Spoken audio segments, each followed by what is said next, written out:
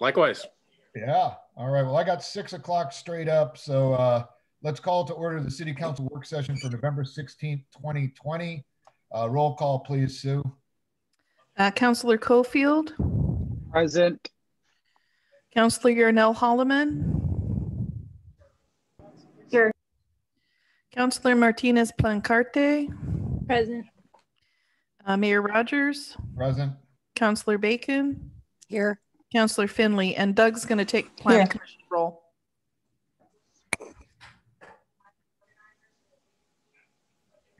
Jason, you want to call your meeting to order? I'll do it, Mayor. Jason Dale. Here. Robert Sherry. Here. Robert Ficker. Jenna Morris. Here. Chris Wright. Sharon Capri. Jeffrey Musel. And Colin Bullock. Here.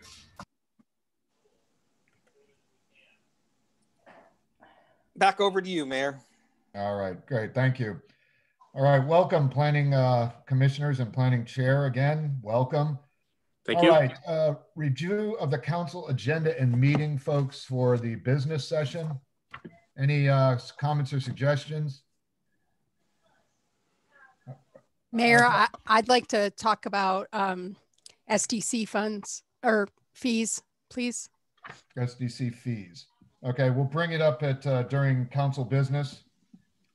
All right, and then I'd like to suggest that we move public hearing 9A to actually follow the continued business, which is items 10A, B, and C, if we could. All right, everybody okay with that? And with SDC fees? All right, hearing no objections. All right, Matt, looks like on to you with business items, the September 2020 fund financial statements. All right, folks, if you have any questions, Matt is here waiting your question. This is the most exciting part of the evening, so I mean, don't hold back.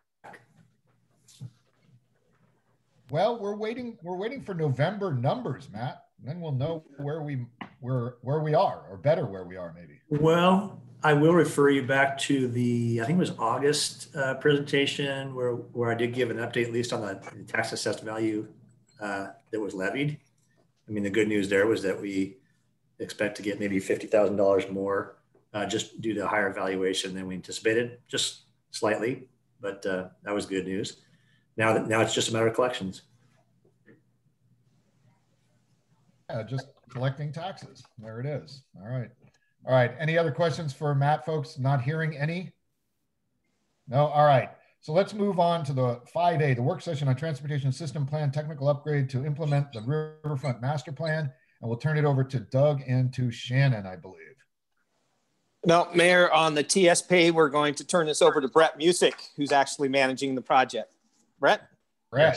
Yes. Good evening, councilors and commissioners. So we're here to present Matt Bell with Kittleson Associates, going to give you a presentation on where we're at on the transportation system plan update. And this is related to the Riverfront master plan that was accepted. And now we're in the implementation phase of that. So we're updating all of the master plans, including the transportation. So this is where we'll give you what's happening so far with what Kittleson's been working on to date and what the next steps are from there. So with that, I'll turn it over to Matt Bell.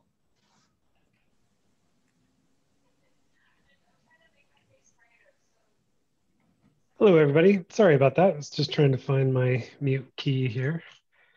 My name is Matt Bell, and I'm with Kittleson Associates. I've been supporting Brett, Doug, and Karin and others on an update to the transportation system plan. This is a technical update, so we're really focused in just a few particular areas that we're going to go over a little bit tonight. Next slide. So just by way of a quick agenda, we have a relatively brief presentation. Really want to save some time here at the end for any questions you guys might have. But I'm gonna a couple of these slides you may have seen during our last presentation, or at least the planning commissioners saw during our last presentation. just to talk a little bit about what is a TSP and why is it being updated. Then we're going to get into some of the key recommendations for consideration for the TSP update. Talk a little bit about next steps and open it up for questions. Next slide. So first, why do we have a TSP update? So first, the TSP is a multimodal plan. It outlines future projects, programs, policies for walking, cycling, driving, and taking transit, both within and to the city. It's also a long-term plan. It supports the city's anticipated growth in jobs and housing in different areas throughout the community over the next 15 years.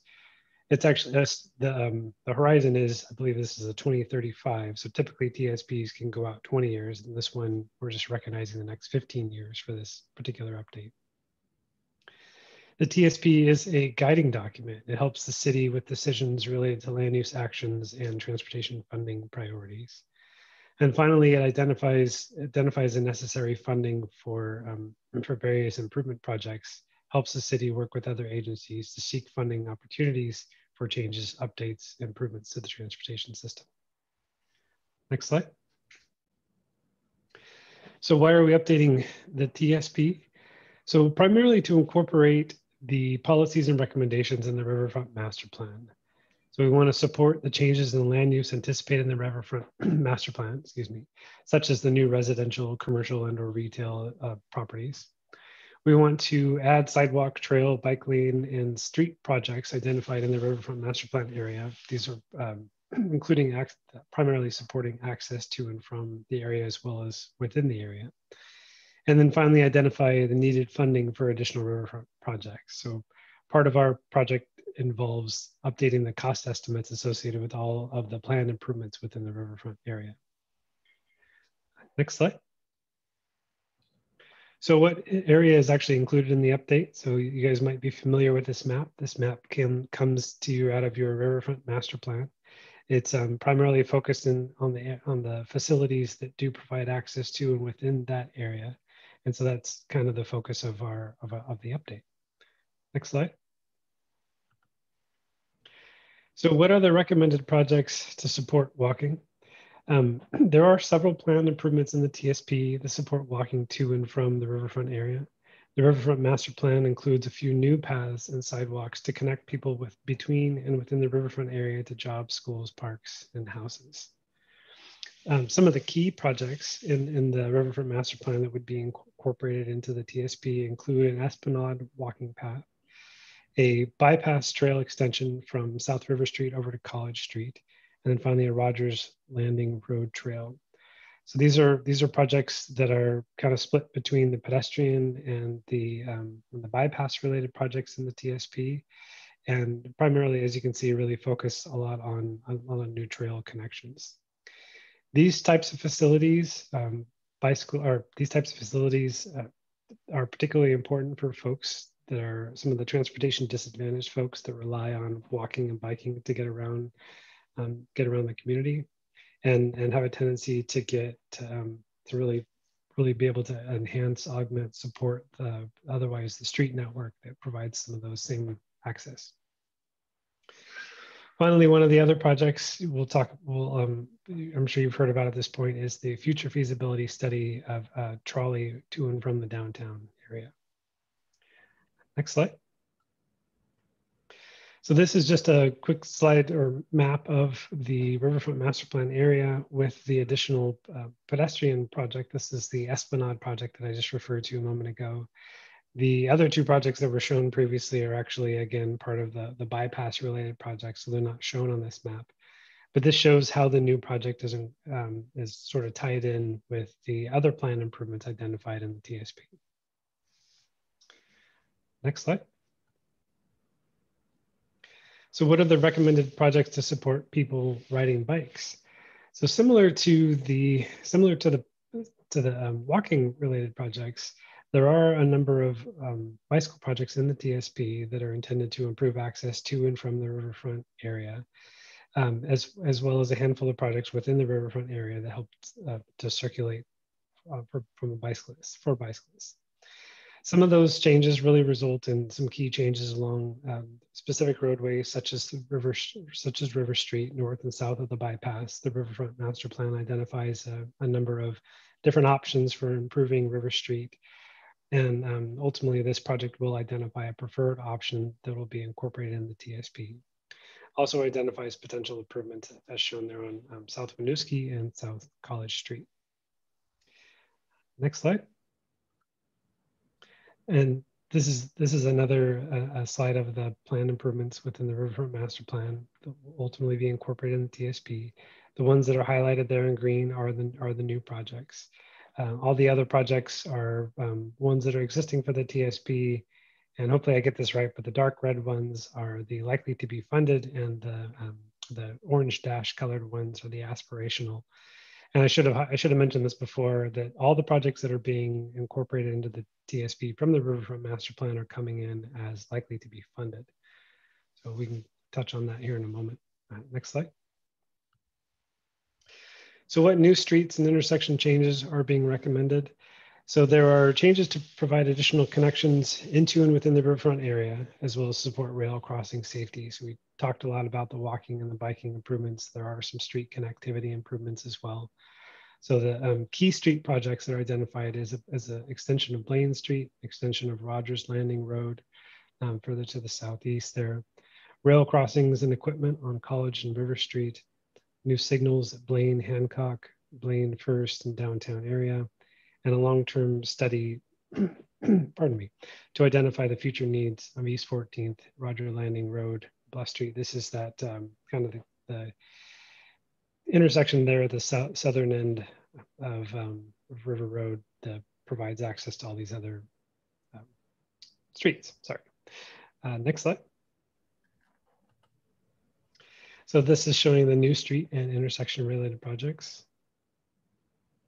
Again, the ones that are shown in green are the new projects. The dark orange ones are likely to be funded, and the orange dash ones are aspirational. Next slide.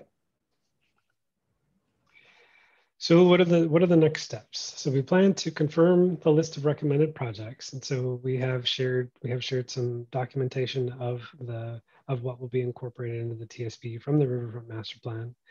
Includes a table with the specific projects and the specific action items related to each of those projects, whether it's changing an existing project from aspirational to likely to be funded, incorporating a new project, and as I mentioned before, ultimately updating the costs associated with all of those projects, pending any comments from you guys.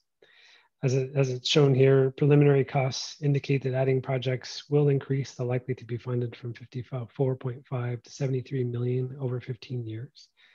Some of the things that we definitely need to consider when we make that kind of a change is the implications of the additional cost on STCs. I heard somebody mention just a moment ago wanting to talk a little bit about STCs. So STCs, obviously the city collects those as part of a development projects to fund any improvements in the city that provide additional capacity to accommodate that growth. So obviously it's an important component of this project as well. So finally, our next meeting would be with the Planning Commission in January to talk a little bit more about the actual TSP update. And I think that's my last slide. Any questions? All right, folks, questions? Let's see if I can figure out where the hands up is. Where's the hands up? There it is. Not seeing any. I'll start then. Matt, thank you. Brett, thank you. Can you explain, I guess, and this back to the SDCs, can you all explain the relationship, or if there is a relationship, not just for us, but for the audience, the relationship between SDC rates for transportation and this TSP? I could take a shot at that, Brett, but I'm kind of looking at you there. Yeah, no, put you on the spot. Correct. So basically we currently have system development charges for transportation based upon the projects in the current TSP. One of the issues that we've identified is with these additional projects, we're increasing what that total dollar amount of projects are. So there's two approaches, and that's kind of what the question that we had posing is here. Do we move forward with adding the projects into the list without increasing the SDC, without changing that, which would lead to we're expected to lead to an increase in that SDC. And if we do that, then we're making that changes, and there's a process for that piece of it. If we add the projects in, we'll just recognize that we're not going to fund everything, the SDCs that we're currently collecting within that time frame. We would adjust those projects. So hopefully that helps to answer that question somewhat, Mayor. Yeah, it does. I mean, I think for everybody, for the council particularly, remember the SDCs are based on a block of projects that are put in the queue. And that is essential. And this took me a long time to figure this out, but that's very important to the dollar value that we are charging people to either start or move a business in this community. And I think this is what Denise will be talking about later in the evening. The other question becomes, I know there was just a list sent out to the Urban Renewal Committee regarding projects such as this. So the question now, I guess probably for Doug, is what is the relationship between these TSP projects and urban renewal?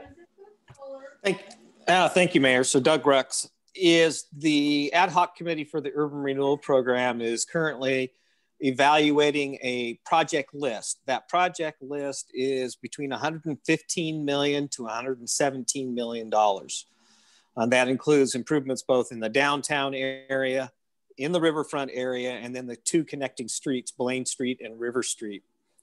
The committee at their last meeting, which was a week ago, was looking at the growth rate. And so if you remember back when we were presenting the feasibility study, we ran a 4, 5, 6, and 7% growth rate. The committee was looking and discussing a growth rate between 6 and 7%. They did not fix on a specific number. What they said is they wanted to go through and look at the list of projects. And looking at those list of projects is which projects would leverage private development, create new jobs, and then there are projects that are more community enhancement related. So they're going through an exercise right now, and they have information to get to me Thursday by end of business day, and I will compile all that, and we're meeting again next week. So as Matt was going through this and looking like River Street and improvements, that potentially could be an urban renewal project. Blaine Street extension from 9th to College Street, that could be an urban renewal project. The portion or some portion of urban renewal. Winooski Street as another example from 9th Street to 11th Street could potentially be another urban renewal project to fund or to partially fund. So urban renewal dollars could be another funding source for this additional, Matt, what was it, 24 million, $22 million? Might be another funding source. Thing to keep in mind is at a 6% growth rate, we're looking at a little over $53 million of potential capacity in 2020 dollars. A 7% growth rate is about 71 million. And so right now the committee's got a lot of heavy lifting to try to figure out what those projects could be. That help, Mayor? Yeah, it does. I guess part of the question though becomes is, you know, when we say that the projects that are listed as dark orange are likely to be funded, I'm not sure what that means because if urban renewal hasn't decided that, and maybe I wasn't following. Yeah, so those are basically the projects that we anticipate being incorporated into a CIP, a capital improvement program within the elements. They're things that look like they are reasonable to accomplish, more reasonable than say an aspirational project there's more unknowns or there's a greater risks associated with identifying what the costs are behind those. When you sorry to follow on again, when you come back to us, will you explain to us what this increase in projects will do to the transportation SDCs? Well, that's part of what the question is we are looking for direction. Do we move forward with that aspect to identify that and capture that piece of it? Or do we stay with where we're at and just add the projects into the component? Now, once we look at it, I guess that doesn't necessarily mean that you move forward with raising those or changing that SDC, depending on what that outcome is. Well, I guess to partially, or at least for me, will we know by the time we hear from you again what I guess we will, what the urban renewal folks have suggested? Because if we're gonna, it'll make a big difference as to whether this goes through SDCs or through urban renewal, right? Won't that make a difference as to the impact? Well, it depends on how the outcome is with the, and correct me if I go astray here. As far as the urban renewal, there could be a proportionality of dollars going to a project. So there could be a project that's SDC eligible and gets SD partly funded by SDCs and partly funded through the urban renewal piece of it. It can get complicated, as I'm learning. And this is Doug Rux again. So Brett's correct. In the work that the committee, Urban Renewal Committee, is doing, we provided them data and potential other funding sources for projects. Some of that list is transportation.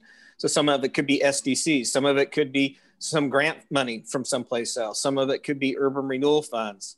Some of it could be developer driven. And so that's where Brett says it gets a little bit complicated on the methodology. But I think the question really for this evening is, you know, if we add these likely to be funded projects, do you want us to go through and, because there's a process, there's a 90-day notification and a 60-day notification process that we have to do, and start running those numbers. For the urban renewal side, the hope is that when we get into January of 2021, we will have refined that list of projects that we think we could fund with urban renewal. There's still a plan and a report to prepare. The TSP is scheduled to come back to you at a public hearing in February of 2021.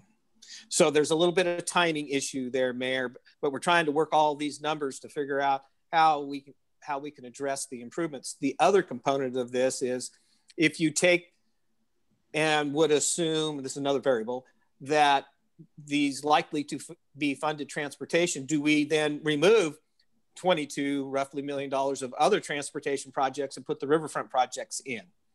So those are choices as the policymakers that you're going to get to make. And does this, and you said this goes to the Planning Commission, Planning Commissioners, greetings. Does this go to them first and then back to us, or how does this work? Yes, it goes to the Planning Commission as a legislative hearing on January 14th. Okay. All right. I'll stop yakking. Anybody else? Anybody else? Raise a hand, and I think I can see you. Okay. Well, hearing nothing. The only thing, and I don't want to steal Denise's thunder. I'm sorry. Go ahead. I have a question. Fire away. So I'm just curious with these projects. Do any of them have the option to adding purple pipe when you go in and do these for any of the landscaping needs around them, or is the infrastructure already there and that's not an option for these? Yeah, go ahead, Brett. I was going to say that this is related to the transportation project. So that's, we'd have to look at that as far as how the feasibility probably of bringing the purple pipe over to those areas, because we need to get across from the treatment plant and where that's at. Counselor, it's a relatively short run to get from the wastewater plant up Winooski to at least get to the Riverfront area. Then the next discussion is, depending on the development pattern, and we don't know what that's going to look like yet, where would you run that purple pipe? Because you're probably looking at places that are landscaping. We've talked in the master plan about a linear park underneath the bridge for the bypass. That could be a potential to irrigate that. That's another bigger, longer term conversation with ODOT to do that possibility. Then we've also talked about the old landfill, and that becoming a large park, about a 37, 38 acre park. That might be another opportunity to extend purple pipe, which would be part of the wastewater system, out down Waterfront Street in order to serve that property.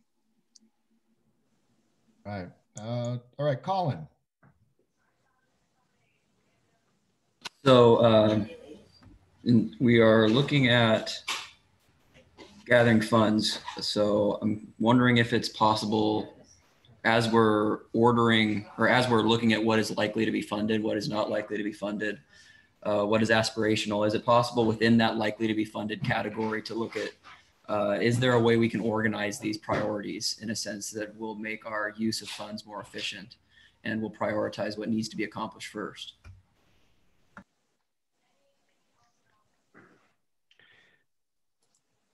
I'm happy to take a shot at that. Hey, I Matt, saw you. you're on the criteria for that, related to that piece of it. So if you could, please. Yeah, so for now, one of the things that we've been doing is really just looking at the overall costs and the overall impacts to the TSP or to the city when we incorporate these projects. We haven't necessarily started talking about priorities yet, but one of the first times that we met and talked, we talked about what the current goals and policies are of the TSP, what sort of evaluation criteria they use as a basis to prioritize their projects into the likely to be funded and into the aspirational project list. And so that is a process that we can certainly revisit as part of this. If like one of the options that Brett laid out was to potentially shift some of the stuff in the likely to be funded list into the aspirational list in order to accommodate those projects. So that is definitely an exercise that we could go through if that was the option that you wanted us to take. We have, in short, we have the information necessary to go through that process. Brilliant. Yeah, I'm just thinking if instead of going all or nothing for what's on the likely list currently, it may be more practical to approach it on a criteria basis. Yeah.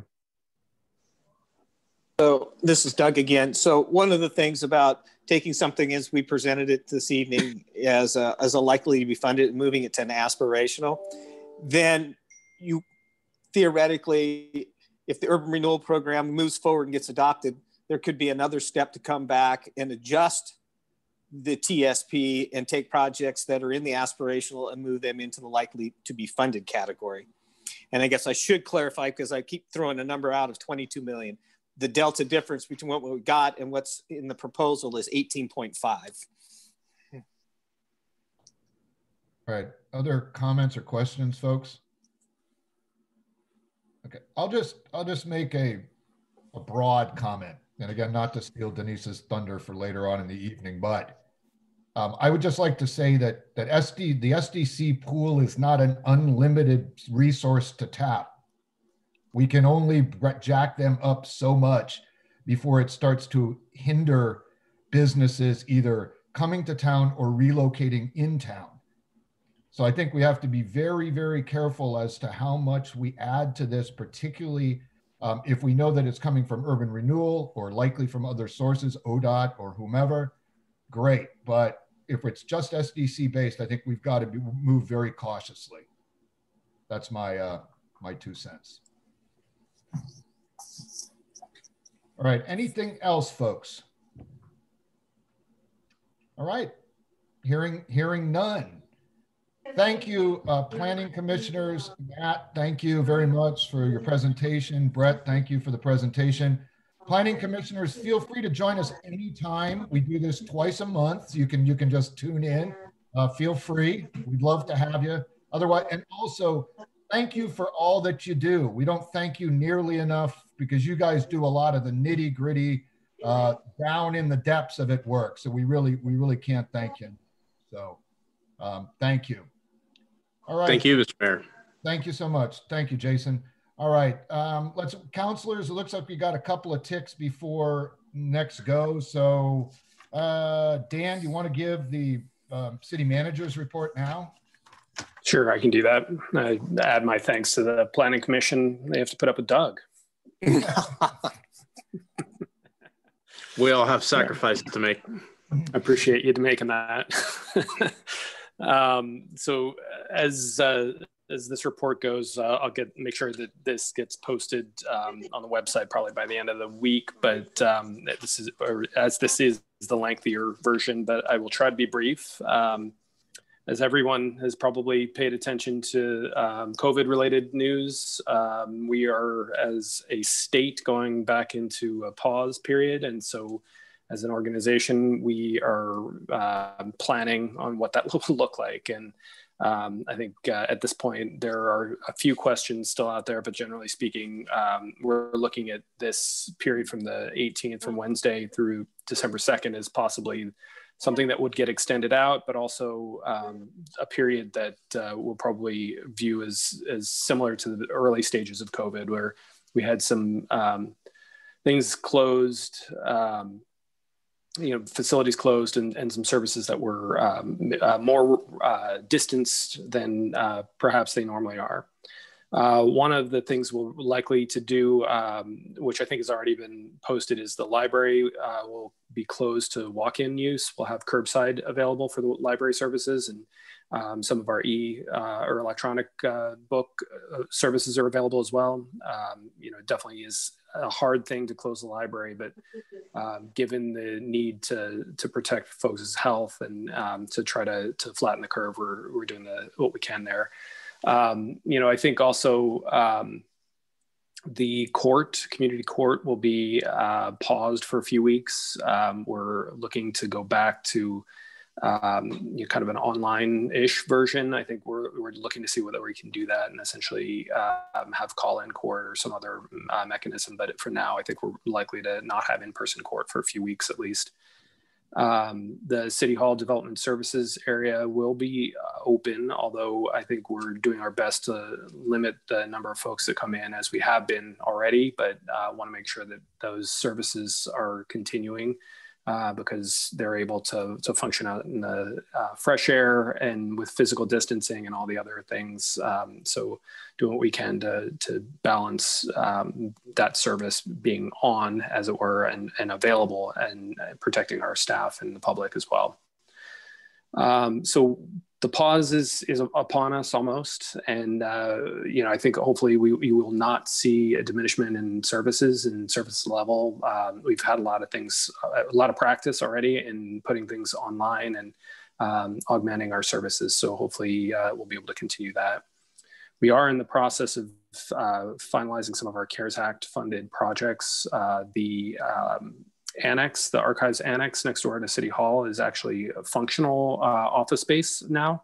We got a few folks who are physically distanced there in offices, and it's allowed us to keep people on site and to work on some other work that they were not quite as able to do when off site. So it's been helpful. We're in the process right now as well of overhauling our emergency dispatch center. The folks who do dispatch are probably about 7 feet apart, but in a pretty enclosed environment. And we're trying to provide them with a safer, COVID-safe work space. So that is on order and hopefully will be received very shortly and installed.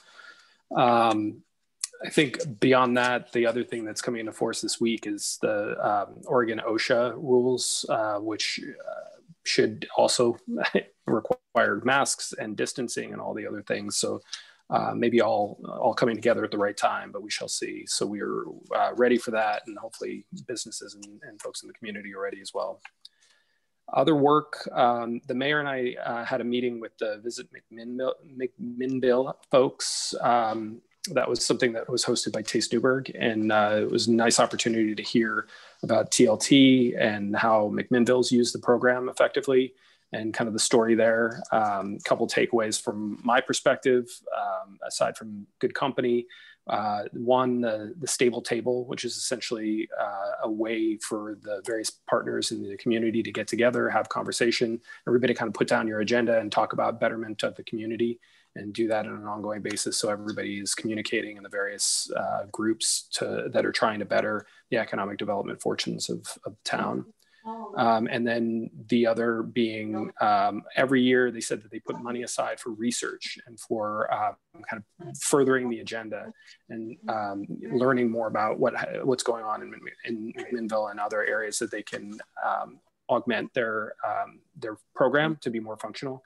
And so I think that kind of thing, it seems like an interesting way for us to continue to build and broaden our economic development assets in the community. The other meeting related to economic development was the representatives from the Commercial Development Company, or CDC, or otherwise known as the new mill owners. Were in town last week, and I was able to meet with them as they're, I think some of their folks are trying to actually see the mill for the first time, but I think a few of them just really trying to get the sense of the next steps for the project. They're in the process already of phase one, which is to inventory and sell the assets that were on site, some of the tools and other equipment. And then phase 2 will probably start sometime early next year, which is the demolition of the existing buildings. And so it's exciting to see some progress over at the mill site.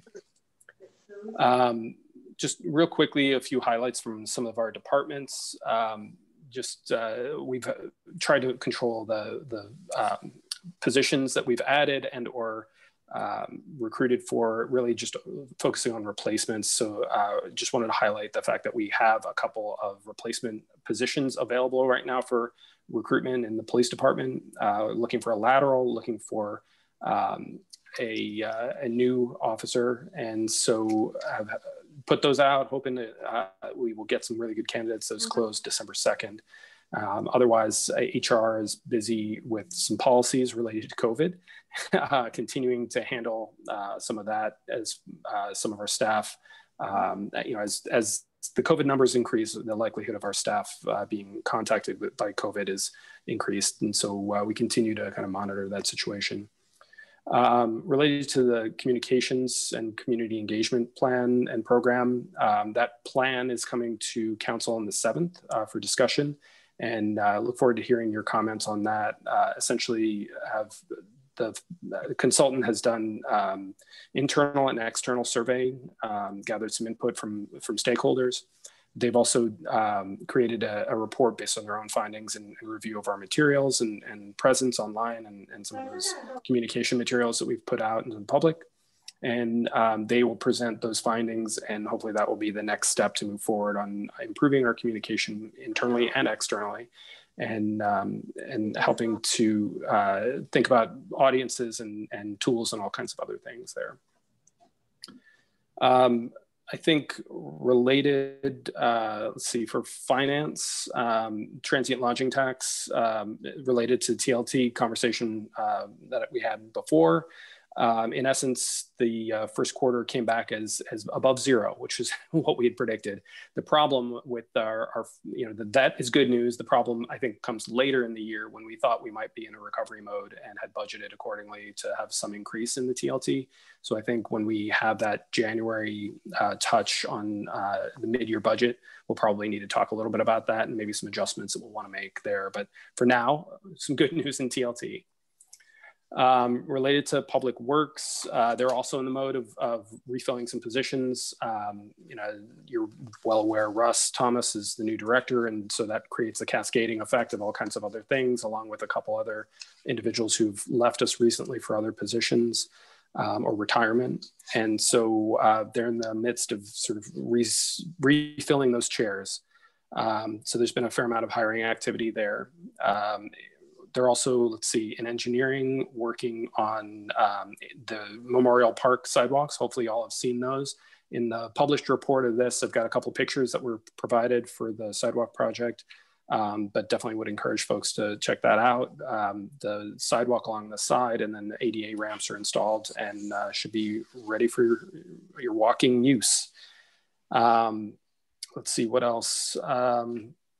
Other downtown related project is that the Public Works folks had helped the Downtown Coalition with their recent power washing of downtown streets, providing some of the equipment I understand and some support there.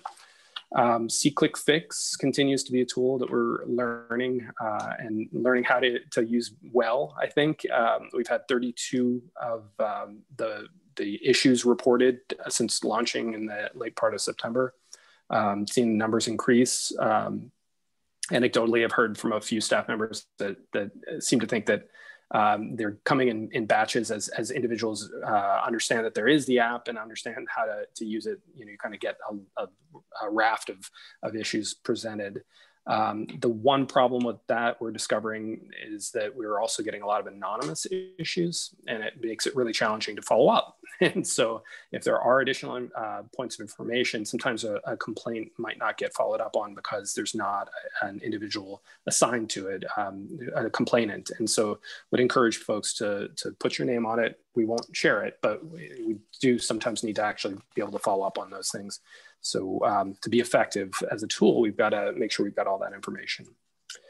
Want to highlight something we've talked about a couple times now, the sidewalk program. There are $50,000 available in grant and loan programs for residents, and now it's been expanded to small businesses for the loan program at least.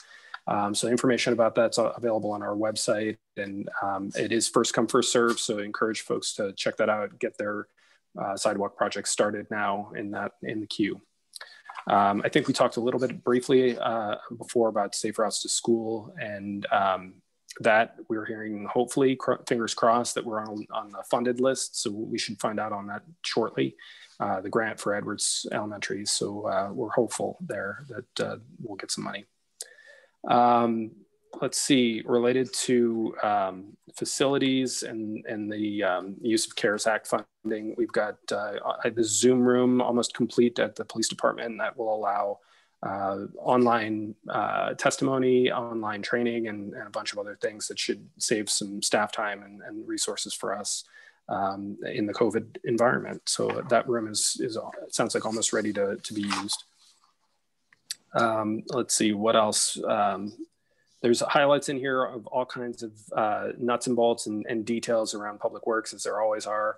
One thing that I will share, I've got some feedback from the communication assessment, actually, of that folks don't always know how we do the work or what we do as far as some of the work. And so just a minor dive into some detail. There's a picture in the report, so to encourage maybe people to go check it out. But if you didn't know, our water supply comes from wells and well field across the river in Marion County. And so it comes across, and the well water that we get it contains iron, which is removed through the treatment process, and it's captured in settling basins. And so around this time of year, as we move into less of an intense water use period, the staff is able to kind of clean those settling basins out. And so there's a photo of the stuff sitting there and being hosed out. It's a large settling basin, and just want to help to provide a little bit of literally a picture of what the work is that staff is doing. It's kind of an interesting, literal side effect, I suppose, of where we get our water, how we process it. And just one element of what it takes to provide water to the community. Just one or two last things. One, compost sales in October continue to be strong. That's something that we had given away earlier in the season, and apparently the amount of compost in October was above our 10-year average. So one of those things where, I'm not sure what's going on there, but people are gardening, and I'm guessing it has a little bit to do with COVID and some activities there, but we're seeing a lot of use of that, which is great. And lastly, with the police department, I just wanted to highlight the fact that Chief Kosmicki had applied for a grant for peer support team. And this is a team of folks who will be trained internally. And actually, the nice thing is with this grant, it connects to other providers who use the same platform. And so peer support being, good, bad, or ugly, it's a tough job to be a cop. And so sometimes having somebody you can have a conversation with, again, whether you need it or not, somebody who you can have a conversation with is really a key element to retaining and to making sure we have really good police officers. And so getting this grant helps defray a good portion of the cost of this implementation of the program, which is great. And getting the program online will be great for the mental health of our staff. And so just want to highlight that and appreciate that he was able to get, prioritize getting the program online and then to get the funding to help defray the budget. It's great too. And that's it. All right, thank you, Dan. Questions, folks? I'm eyeing raised hands. Bryce. Wonderful, Dan, thank you. Few questions. One, you mentioned 31, I believe, or so folks that have used SeeClickFix outside of, these meetings, and I imagine on our website and whatnot. What are the other ways in which we're getting the word out about SeeClickFix? I would have to check, to be honest. I think you named the ways that I would think we've typically done that, through the social media and website and other platforms we typically use. but I think that that's been the primary way we've done it. I can definitely send an email with more information about how. Sure, no, that makes sense. And part of me wonders, you know, if that's part of why we aren't seeing as much as folks not really knowing about it, unless they're, you know, particularly involved in city council or, you know, enjoy clicking through our website to see our wonderful faces. That might be one thing.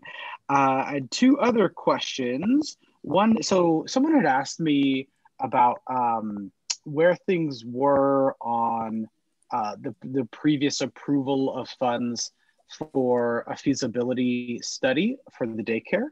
Now, obviously, like that process takes time. So my question isn't like, where's it at, what's happening, so much as, do you know what the timeline would be for some sort of update as to like the results of the study? Again, being new, is there a requirement that because of the dissemination of funds, like there's like a report that lets us know how things are going or where things are at? You're talking about Project Oasis, right? Oasis, yes, correct. Mm-hmm. There wasn't necessarily a condition of a report back. I think we can certainly make one happen. And my understanding is that I don't think that the feasibility study has been completed yet. And so I think it would probably be in the beginning of next year, just based on the timing in terms of an update to the council. But I'm not sure that the funds have been spent yet. At least I'm fairly certain they have not. And so from that standpoint, you know, I think that they're in the process of doing some examination there. And I'm not sure if Doug or others have any more comment there, because I know that they've gone through pre-application meeting and some of those kinds of things for that site. Yeah, Dan, this is Doug. So I can say that, you know, they're working on that feasibility analysis. And don't have a report back yet on that. So looking at their options. Yeah, no, that makes sense. I mean, we're only really, what, like 3 or 4 weeks removed. So there's no expectation that a whole lot's done. I just wanted, I know there's a lot of excitement and energy around it. And so just be able to give folks a response, say, hey, like, here's where you might expect to be able to see some things in the future. So that's helpful. Thank you. Yeah, Counselor. So this is Doug again. We did hold a pre-application meeting with the consultant team on that site and provided land use feedback of what would be required. So that's an indicator, you know, steps are moving forward on doing an evaluation. Great, thank you. Councillor Cofield, City Manager Weinheimer, if I could contribute as well. Sure. Thank you. So just to support what Doug has shared, the feasibility study is moving forward. We are closely examining 2 properties within Newberg city limits. We believe as of this week, actually, we've wrapped up one of those properties as far as examining it for Project Oasis. I do know that we expect to have a full proposal on the results from the feasibility study in the early part of 2021. Once the study on all properties being considered are complete, it will be a transparent study and open to questions. Nope. Big channel. Just for what it's worth, I met with the 2 principals for Project Oasis on Friday, toured the one facility and got a bit of an update on the original site that they were looking at. And so, yeah, so it's pretty exciting.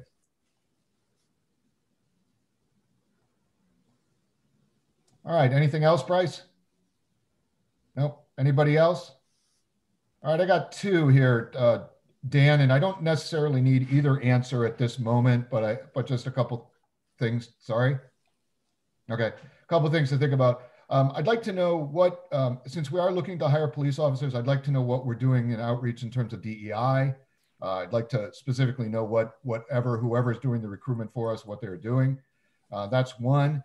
And I'd also like to know whether or not with this new round of closures for COVID, whether or not we've thought of any kind of business relief like we've done in the past. You know, these restaurants and bars are going to be closed here for a couple of weeks and they're going to be pretty bad shape. So those are 2 things that I'd like to hear about. So that's.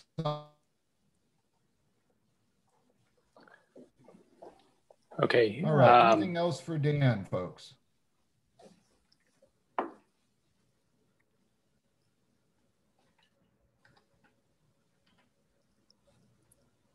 Anything else? All right. I think I've got 6:49. Take a break until our Next session at 7 o'clock. We will be back with the business session of the evening, and we will see you all then. Again, planning commissioners, thanks again for being here. And anytime, join us anytime. You're always welcome. Thank you. See y'all. Don't just mute. All right, here we go. It's 7 o'clock, folks. Good evening, everyone. This is Newberg City Council business session for November 16th, 2020. The meeting is called to order. A roll call, please, Sue. Councillor Cofield. Here. Councillor Yarnell Holloman. Councillor Martinez Plancarte. Present. Elise is here. I couldn't get off mute. Okay. Councillor Bacon. Here. Councillor Finley. Here. Thank you. All right, Pledge of Allegiance, please. All right. I pledge allegiance to the flag of the United States of America and to the republic for which it stands, one nation, under God, indivisible, with liberty and justice for all. All righty, thank you all. Presentations, let's go to 4A. That's the Taste Newberg quarterly report. Good evening, Leslie. Good evening. Wow, that was really fast. That's a good thing. Now I'm feeling pressure that I should go quickly now that you have bets on how soon you're going to be done. No. Please take your time. Don't let us influence you. Just that we're all watching the clock. No, I'm kidding. No, take your time, please. Well, thank you, Mayor Rogers, council, and staff. I'm pleased to present Taste Newberg's Fall 2020 Q1 quarterly report. Next slide, please.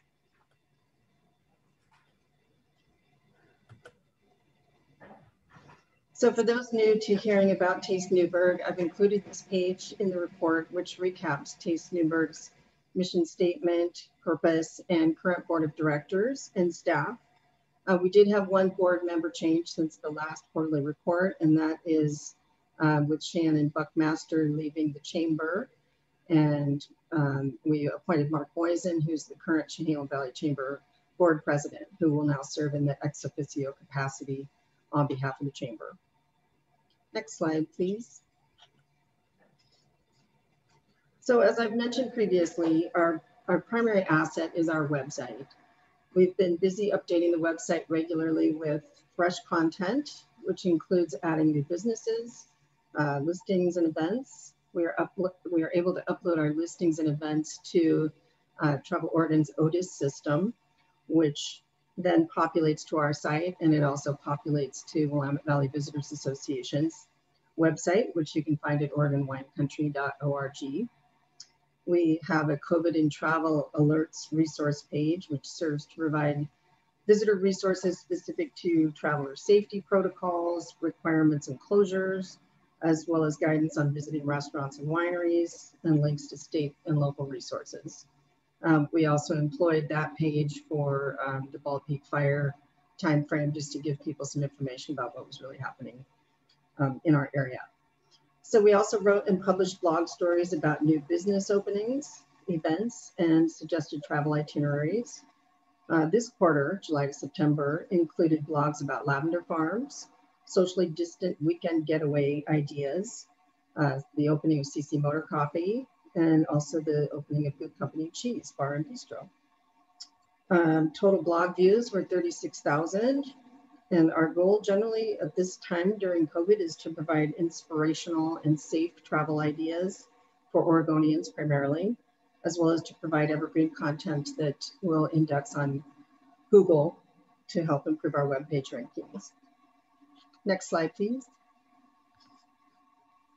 So as far as our website analytics, we launched the site in late March, as you might recall. And so we're now 6 months into existence, but for this 6 months as of this, this report. So we are in the building phase of gaining our website traffic, as well as traction on social media. Our website users increased by 320% over last quarter. We had 3,608 sessions, 6,270 page views, and an average of 1.6 minutes on site. Our total website sessions had 221% growth over last quarter. And Mayor Rogers, you had asked me on the last meeting too, how that compared to the chamber user sessions. And so I did pull those statistics, and it shows that the chamber sessions during the same time last year had 798 sessions compared to our 3,608. Our social media results reflect growth as well of 302% on Facebook and 185% on Instagram. Our Instagram has more followers than Facebook, but our engagement is much stronger on Facebook. So we believe that our audience will continue to grow steadily based on our post engagement strategy that we are currently employing. Next slide, please. So I've listed here some highlights of some of the social media mentions and shares that we posted throughout the quarter. Our social media focus has included inspiring stories and videos, day trip travel ideas, new business features and events, as well as safety protocols laced within those posts. We also shared Newberg tourism related stories that were featured on external media sites such as Wine TV and Forbes.com. We boost some of the Facebook posts based on strength of content and have been targeting specific demographics depending on the type of post. So we might only promote to in-state Oregon, or in times where we felt we could, we would promote out to Seattle and Northern California as well. Next slide, please. So we also sent out stakeholder newsletters to our tourism industry business partners, including information about Travel Oregon small business webinars, WABA's Responsible Reopening Campaign, which I've touched on previously, Newberg Wednesday Market, Chehalem Cultural Center events, new business openings, events, and more. In September, we also did a specific e-blast to our lodging partners regarding the wildfire lodging assistance program through FEMA. And that's something that Travel Oregon is coordinating, and we continue to report lodging availability for any evacuees that they are still finding shelter for. Next slide, please. So building our image library is a continual work in progress. This past quarter, we focused on capturing images of downtown cityscapes, diverse and or masked lifestyle shots, inspiring summer travel, summer landscapes, and outdoor recreation. We produced video for Newberg Wednesday Market and shot numerous other short videos promoting outdoor beauty, the 99W Drive-In, wineries with outdoor offerings, and cycling. And there were over 8,400 video views on social channels. Next page, please. So during the quarter, I worked with our public relations team on developing our annual plan and content calendar, designed an online media kit, and created sample itineraries for the web page. We distributed a press release regarding Newberg's local lavender trail, which had excellent media coverage on KGW, KPTV, and Forbes.com with over 29 million readership. We also distributed a press release regarding socially distant fall travel in Newberg, which resulted in coverage on Thrill List. We had 6 media visits throughout the quarter, with stories either published or in the queue for fall winter travel coverage. Some writers have postponed their visits due to COVID, and we anticipate that publications will most likely change their storylines based on the recent 2-week freeze. So we're not sure what to expect. We were expecting a couple issues to come out in the next 30 days that who knows if our articles will get featured or not. We shall see. Next slide, please. So I've listed by month the media mentions that we have received for Newberg area businesses. And so hopefully you will have a chance to read a few of the great articles that were published with mentions of Newberg area. Of particular note is the amount of interest that we saw in the drive-in and outdoor activities. That was really the big push that we felt through July and August. Next slide, please. So road trips, outdoor dining, lavender farms, and products were the primary focus of media coverage we earned in August. Next slide, please. And then our September media coverage shifted dramatically based on the Bald Peak fire. So it was primarily fire and smoke related. We focused on Ruddock and Woods collaboration with World Central Kitchen and community volunteers to feed the fire's first responders as well as evacuees, just to show resilience in the community and the things that we do to support our bigger community. We also received coverage by Portland Monthly Magazine with mentions of Wolves and People, and again the drive-in. Next slide, please. So this chart tracks the City of Newberg receipts for lodging tax revenue per quarter. So July to September 2020 revenues year over year were down 55%. While visitor activity was fairly strong, the Allison is only renting 55% of their available rooms due to safety precautions, and their average rates are down about 20%. So it definitely has an impact on that total transient lodging tax revenue number. Before COVID, they were representing about 70% of total TLT revenue in Newberg, and they're down, I think, to about 56% right now. The good news is that actual quarterly revenue paid to Taste Newberg was $45,000 compared to projected revenue of $0. So we were very happy to see that check. So our business plan goal of growing leisure visitor volume and overnight stays continues to be hampered by COVID. Next slide, please. So one of our annual business plan goals is to nurture and support the community through tourism partnerships and collaboration. So through active engagement with our state, regional, and county destination marketing organization teams, we are able to receive and deliver COVID-specific training and education to our tourism industry business partners. We convened a fire communications action team to bridge time-sensitive fire status and response information to media and our local business communities. We also participate in biweekly lodging availability spreadsheets to make sure that FEMA knows what our availability is in county. We continue to promote the Willamette Valley Responsible Reopening Program to convey what local businesses are doing to ensure safety protocols are in place for visitors to our area. And I also participate on the Race, Diversity, Equity, and Inclusion Task Force. We're currently participating in biweekly tourism-specific educational sessions facilitated through an outside consultant, kind of just trying to wrap tourism around the DE&I topic. Next slide, please. So we also meet regularly with the Willamette Valley Wineries Association to stay current with winery events, promotions, and marketing strategies. I volunteer on the Yamhill County Tourism Partnership Group. We recently concluded a countywide tourism photography grant program. We are also advocating for official tourism advisory committee status with Yamhill County and are making progress on that front. We are actually on a schedule for a December work session, which we hope will be the final step towards becoming that official advisory body to the county commissioners, tourism related. And we also supported the City of Newberg's Mask Up Newberg program, as well as continue to participate on the Newberg Economic Development Strategy Group meetings, I should say. Next slide, please. So this takes us to our budget recap. And if you take a look at the July to September column, that's what we're reporting on this time. So Taste Newberg's share of TLT revenue funds received in the first fiscal quarter was $3,500. So this amount reflects what was paid for April to June quarter, as we don't receive our payment until after the quarter ends. So what posts into our books is $3,500, which really actually represents what happened from the April to June timeframe. So we continue to control expenses as much as we possibly can. Our biggest expense line items were for payroll, public relations, and the annual audit fee.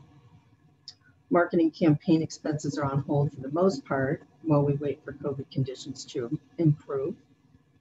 Our fiscal year TLT revenue is projected to increase by subsequent quarters. So, based on when we were all working on budgets and when everything got finalized, I think in May, we thought we'd be coming out of this a little bit sooner than what's actually occurring. So we may be looking at revenue shortfalls that would cause us to dip into our reserve fund as well as into our carryover funds. And so that's kind of what we're looking at from a 12-month perspective of budget versus actual revenues. And so that's pretty much my presentation for today. And I would love to be able to answer any questions you might have. Okay then, folks, that's your cue. Questions. Got the hand raise function waiting for you to raise the blue hands on this screen. All right. Well, all right. Oh, I got one. Bryce. There we go. Leslie, good to see you again. It was good to meet with you earlier. You answered a lot of my questions then. A couple of things that popped up since then. One, I'm glad, obviously hear from Dan earlier that the TLT wasn't zero as anticipated, so that's great.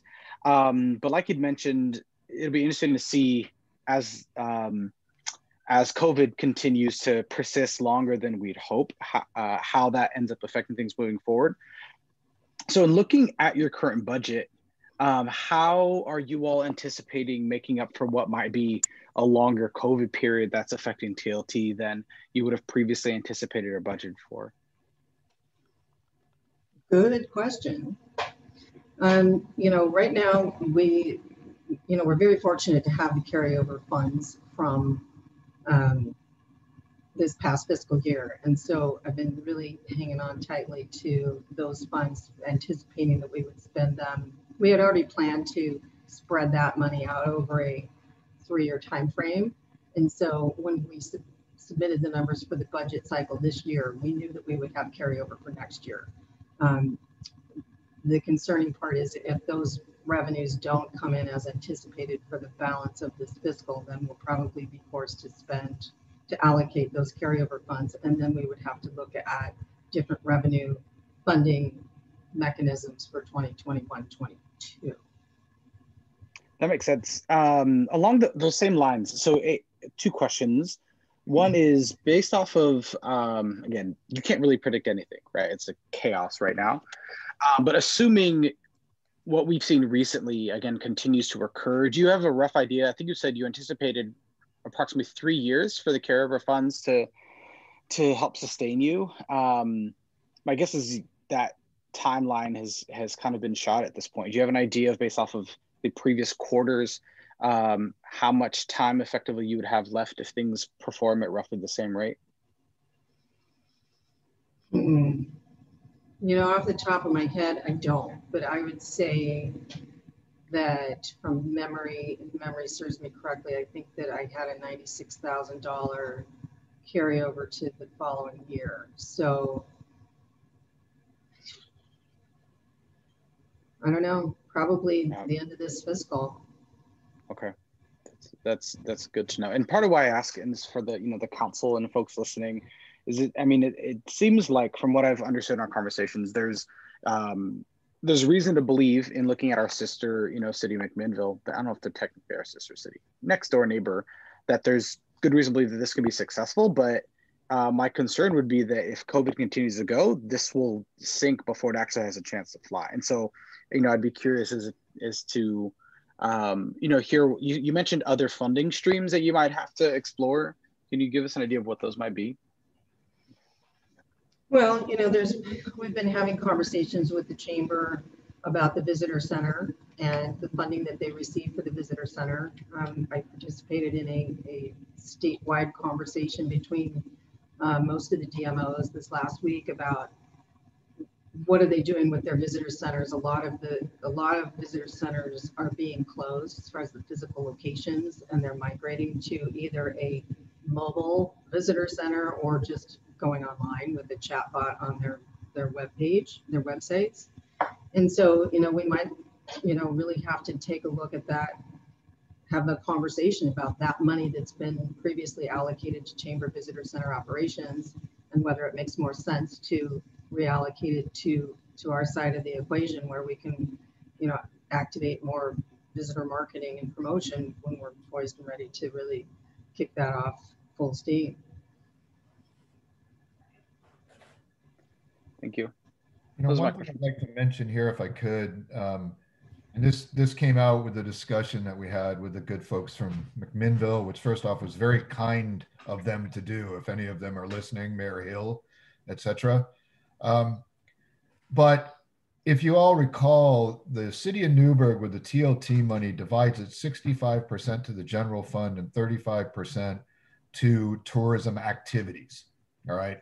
Of which a portion, as Leslie mentioned, the first largest portion goes to the visitor center, and essentially what's left, as I understand it, goes to Taste Newberg. So McMinnville, by contrast, their TLT money is split 70-30, 70% going to their tourism promotion organization. So it's exactly flipped. So just keep that in your hat. And I know Matt's probably cringing at the moment that I mentioned this, but anyway, just keep that in mind. So there it is. Any other questions for Leslie, folks?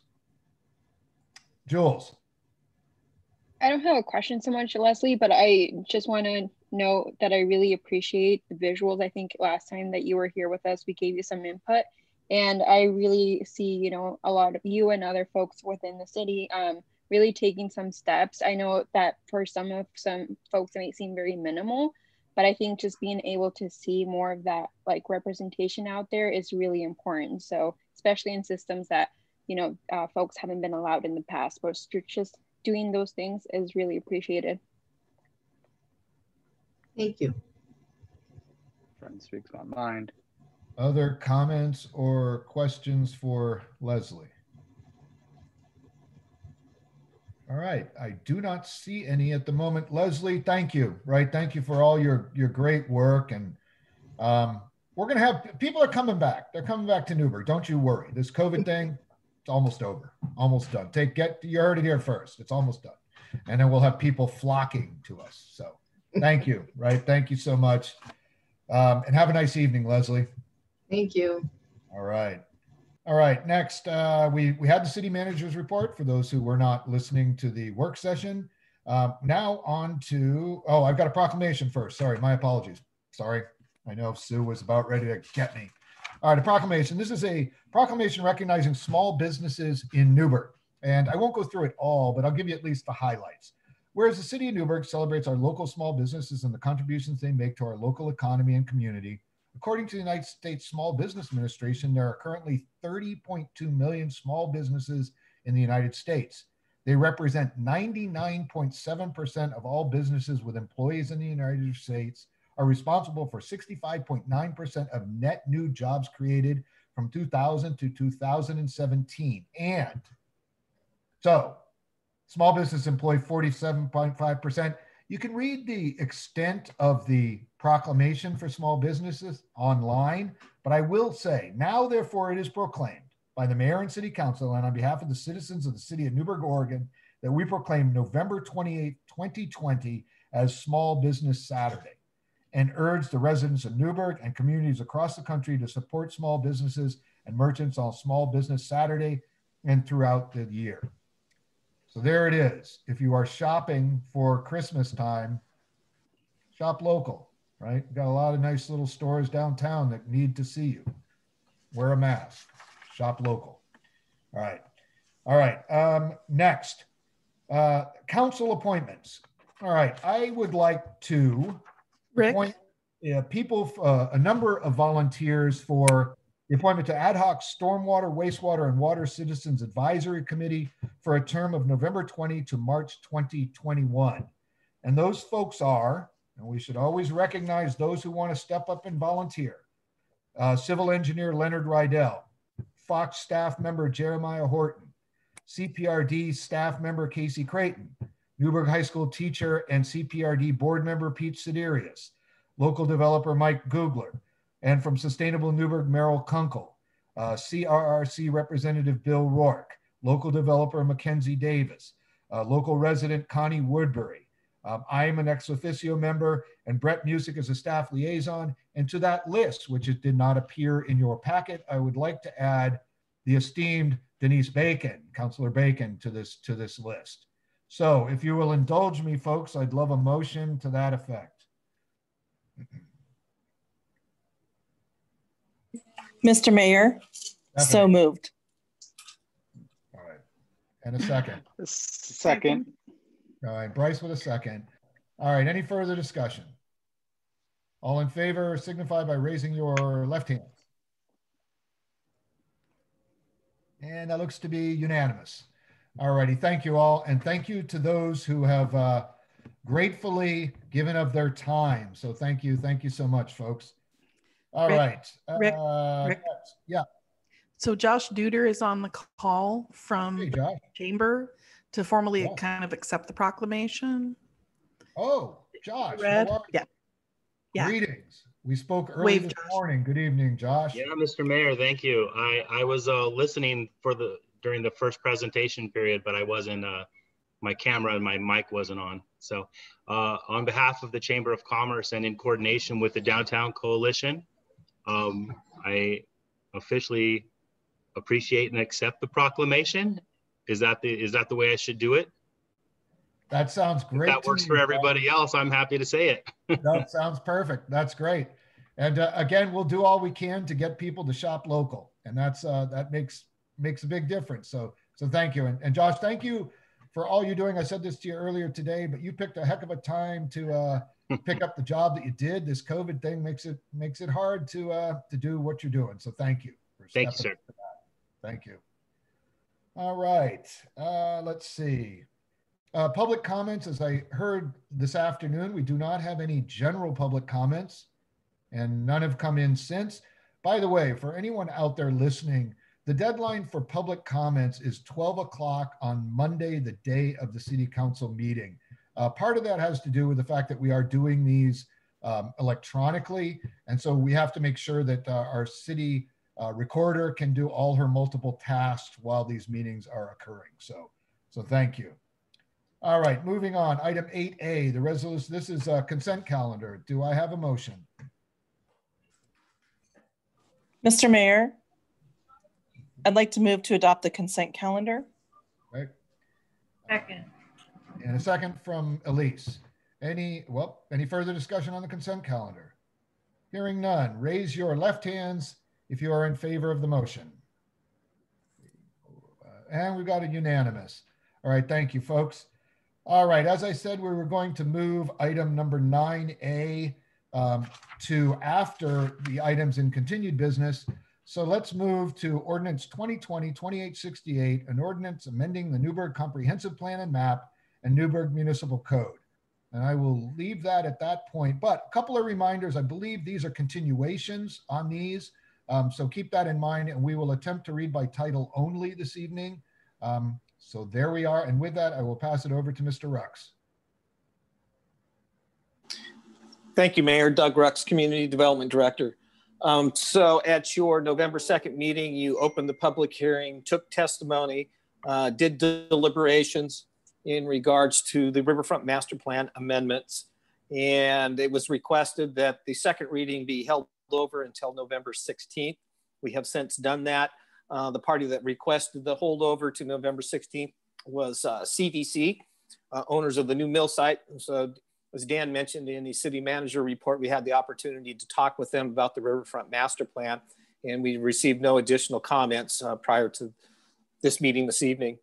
And so at this point in time, it would be back to the mayor and the council for a motion, and then Sue Ryan would be in position to read by title only for the council. Thank you. One thing I should, and I neglected to say, we should, though, again, conflict of interest or abstentions. Let's ring in on those. Anyone? Again, Riverfront Master Plan. So Denise. Yes, I live in the Riverfront Master Plan area. Okay. And I live between the two legs of the Riverfront Master Plan area. So there is the declarations. Anyone else? Okay. Any further discussion on this one, folks? All right. A motion would be great. Again, include by title only. Mr. Mayor. Stephanie. I would like to move that we adopt ordinance number 2020-2868, read by title only. Thank you. Second? Second. Okay, Bryce with a second. All right. Any further discussion? Hearing none, let's read by title only, please. Ordinance 2020-2868, an ordinance amending the Newberg Comprehensive Plan and Map and Newberg Municipal Code, Title 15 Development Code 15.05.110, adoption of zoning map 15.300 to 15.500 for regulations related to the Riverfront Master Plan Appendix A and Appendix B. Okay. Any further discussion, folks? All right, hearing none. We need a voice vote on this one, please. Councillor Cofield? Yes. Councillor Yarnell Holloman? Yes. Councillor Martinez Plancarte? Yes. Mayor Rogers? Yes. Councillor Bacon? Yes. Councillor Findlay? Yes. Mayor passes 6-0. Okay, thank you very much. All right, moving on to item 10B, a Newberg Action Plan Annual Report. And again, let's start with, we're calling this again to order. Is this a continuation, Doug? Remind me. This is an item. This is an information item. It was on your calendar for November 2nd. There is no action for you to take tonight in regards to this proposal, but this is to give you the first annual update on the community visioning program known as A Newberg. So you've all had a chance to read through the material. I'm just going to hit some highlights. Remember, as shown in the graphic here, we have community engagement, community leadership, cultural assets, economic development, livability, and development. So the visioning program was adopted by council on August 19th of 2019. So we've gone through that first full year. I should give praise where it needs to. Lacey Digraph put together this graphic for us. So you have the written word version, but Lacey and I worked together and she did 99% of the work. I provided the words and she put together this graphic. And so this is what we would use to put up on our website and to promote out to the public. I think what's really important, I've had a number of questions that have come up over the course of the last year of what are we doing with A Newberg? There's no committee that's meeting. Are there any activities that are moving forward? And as you can see that there actually are quite a few things that have happened over the course of the last year. Sue, you want to scroll down a little bit, please?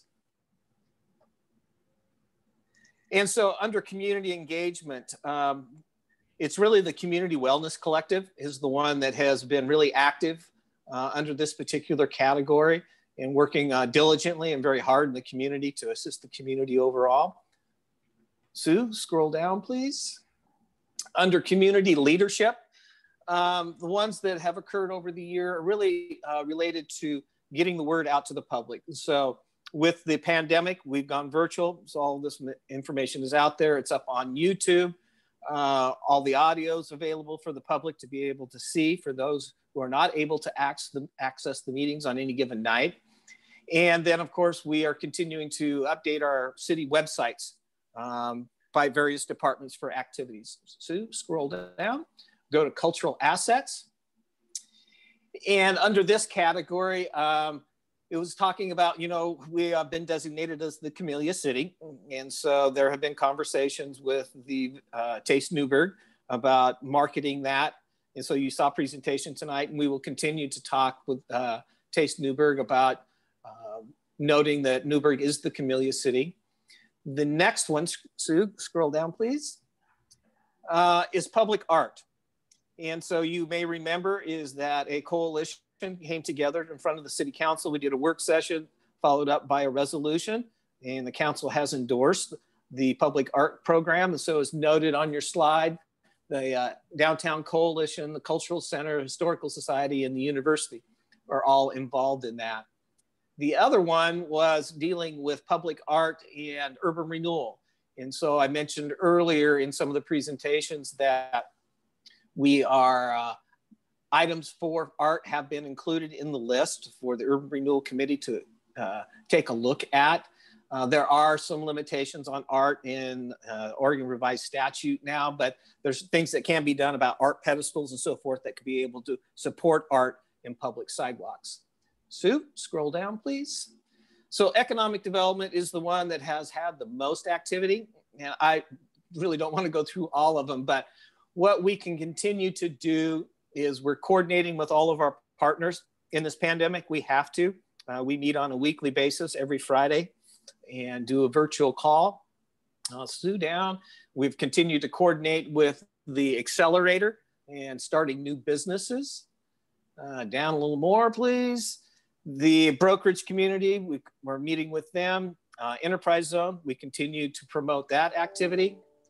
Sue, down a little more, please. Always talking with developers about development. Entrepreneurs, and so the next piece, the city is part of a coalition for Launch Mid-Valley. And so that's working with cities within the Mid-Valley area. There is a staff member that is working. He's talking with entrepreneurs. They've had a pitch fest. They've awarded 2 companies some money. Unfortunately, those were not from Newberg in the first round. But this is continuing again to vet, and there's coordinations between Launch Mid-Valley and the Chehalis Valley Innovation Accelerator. The next 2 or 3 to get to the accelerator specifically, space is full in there. We are continuing to meet on a monthly basis as a board of advisors for that and helping businesses. So a lot of this goes back to addressing the pandemic issues. Sue, down a little bit more. The next 3, we're addressing urban renewal. And so just a reminder, you accepted a feasibility study, you created an agency, and we're now working on the plan and the report. Sue, down a little more. The next couple are dealing with downtown activities. So vertical housing development zone continues. Construction excise tax will be on your agenda later this evening, and the West End Mill District. And then with the pandemic, of course, parking has diminished in the downtown area. And we had a parking study evaluation plan for this fiscal year. We'll have to determine if we're going to advance forward with that. Visitor center functions. And so those have continued on being operated by the Chamber of Commerce. And then Leslie just provided some information about Taste Newberg and where they're at. So we're continuing those coordination efforts. And they're also working with our major businesses and employers. And so I don't need to get in more on that because Leslie just gave you one. I know there's been a lot of conversations about a hotel in Newberg. I can candidly say when the pandemic started, all conversations on hotels have stopped. Hopefully, as we proceed forward, that will change. Under livability and development, Sue, down a little bit more.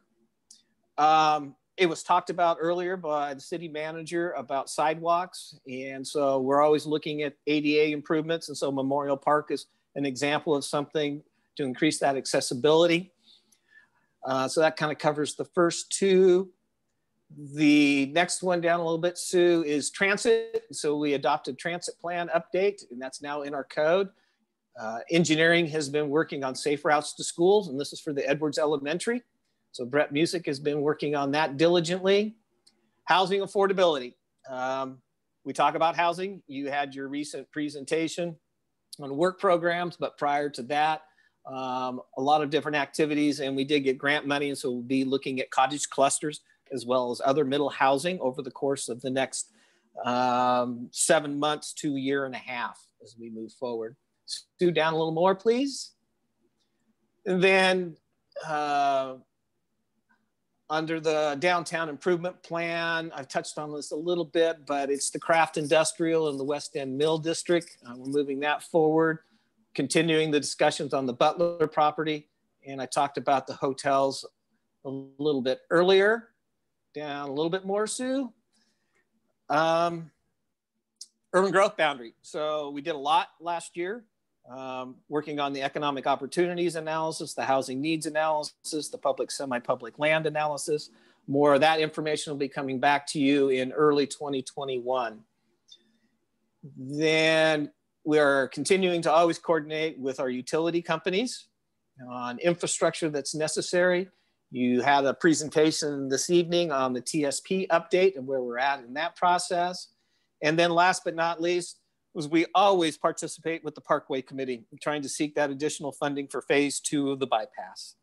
So there's actually has been quite a bit that has occurred over the course of the last year. We need to do a better job of getting this information out. We will. Like I mentioned earlier, we'll get it up on our webpage. I'll have Lacey do some posting out on social media so the public can see that we listen to them and we are doing things to implement a Newberg. Thank you. Awesome, Doug, thank you. Any questions or comments for Doug?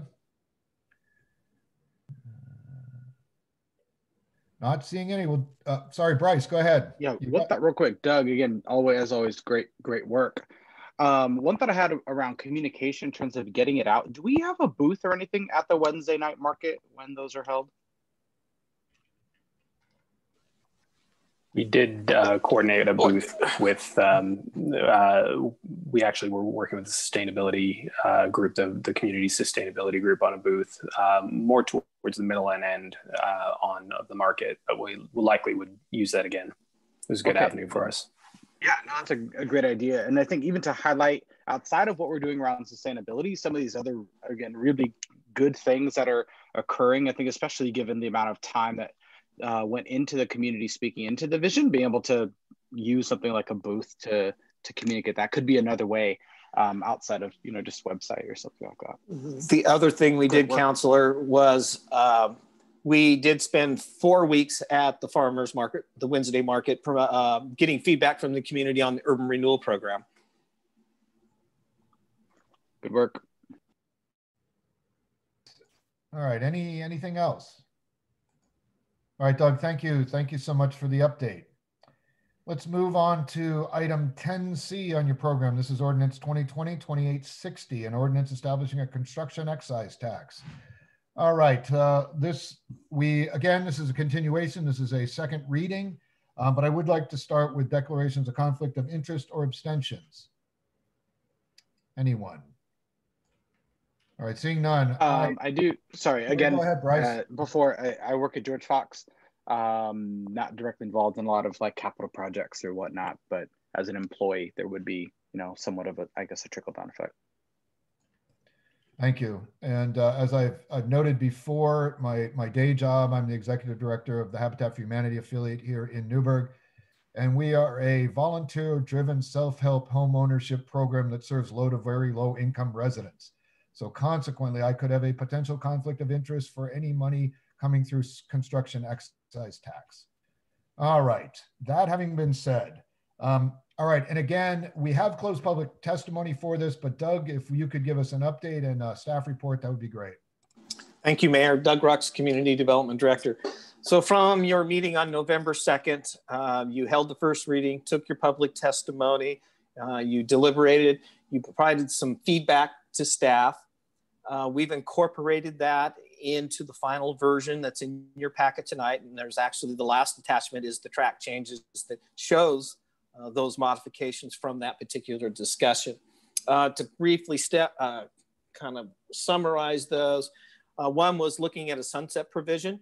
And so there is a sunset provision now in the proposed ordinance, and that would be at year 5, doing a review and coming back and holding a public hearing in year 6. And we would have to develop metrics and so forth to measure the progress, success, and so forth of that program. There were some additional comments that came in that went out as a supplemental to your packet. One of the items I noted from the meeting in November was this issue about making installment payments. And we've included in the packet, we got a legal opinion that we cannot do installment payments. So that provision was taken out of the final ordinance. And so at the time of issuance of building permit, the construction excise tax would have to be paid. The other piece of that, that means that we have been working on something you're gonna have an ordinance on review later, is collection and payment of the school district construction excise tax has to occur at the issuance of building permit as well. And then the last piece of that was the construction excise tax not being paid for affordable housing projects. And so I noted that in the body of the ordinance that came to you in October and November, that language was already in place. The question usually comes up, well, how does that work? Well, there'll be a contractual arrangement. So if a developer wanted to provide some affordable housing units, they could make an application to the city. Then there would be a contract, there would be a recorded deed, a restriction on that deed for that affordability for 60 years. So that's for 80% or less of the median family income. So those are the changes that were done to the ordinance since November. So Mayor, I will pass it back to you. Great, thank you. And normally, again, at this time, we would go into public testimony, but that has been closed. All right, questions for Doug, anyone? Okay. All right, well, Doug, we will take your recommendation then.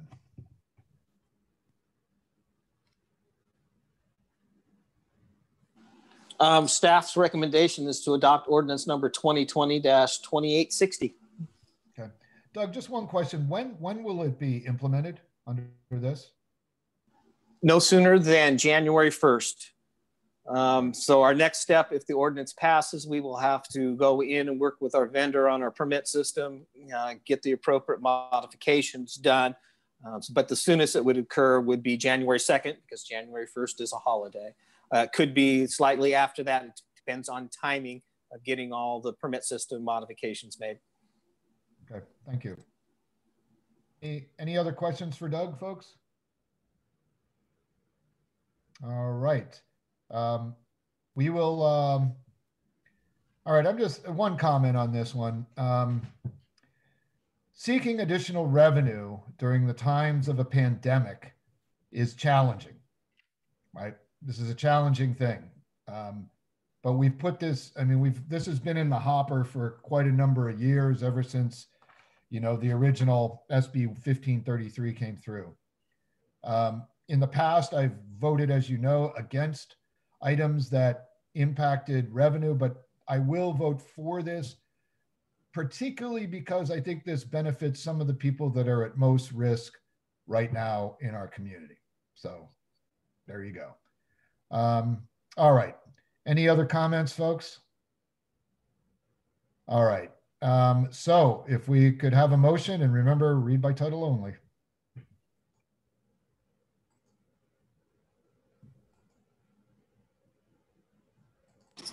Mr. Mayor. Stephanie. I would like to move that we adopt ordinance number 2020-2860, read by title only. Second. And at least with a second. All right, any further discussion? Seeing none, if we could read by title only, please, Sue.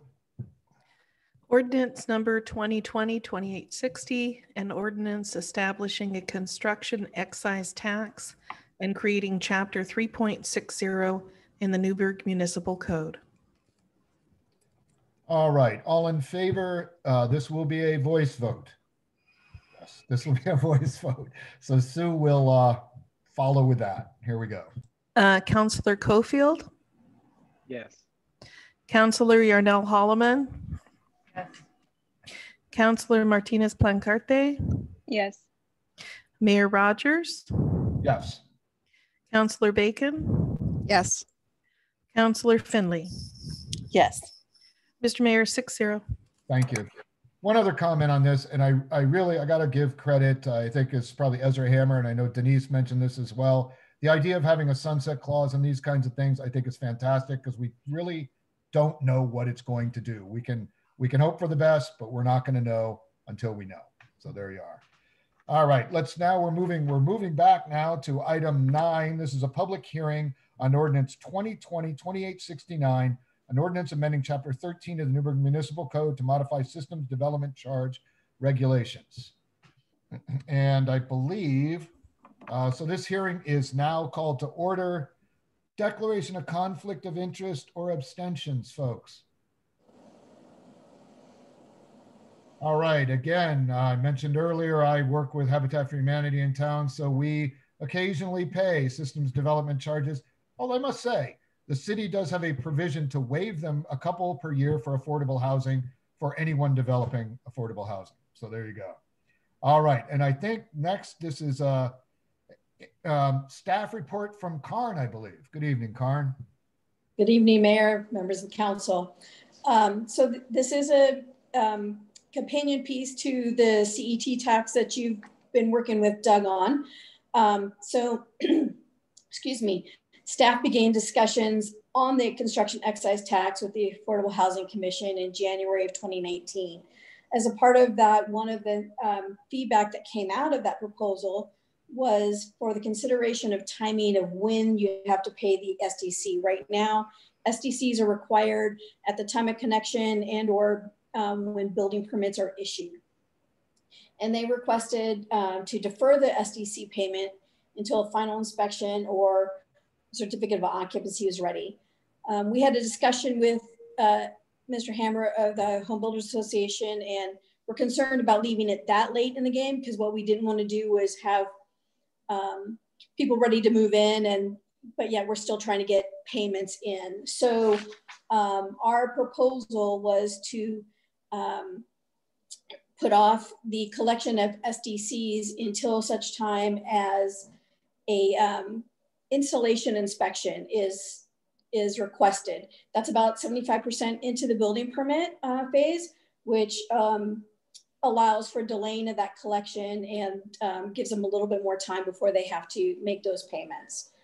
So the ordinance tonight would allow for that payment of the system development charge for single family residents and duplexes only to be deferred until the construction is approximately 75% complete.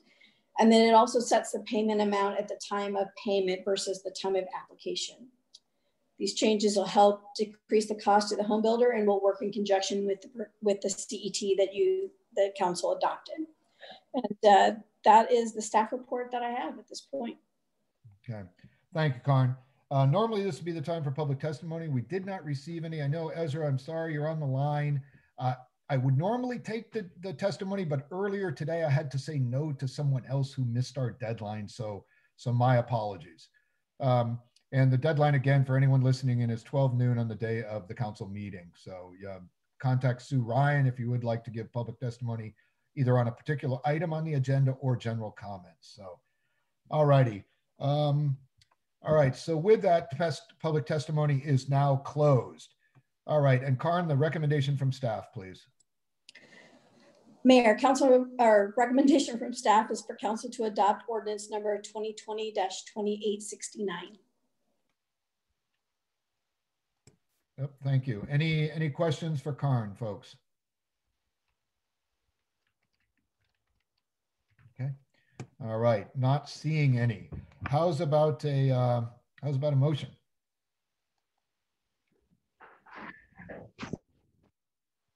You haven't waived the second reading on this one. Yeah, that's the first one. Yeah. Okay, so if we'd like to start with a waiver first.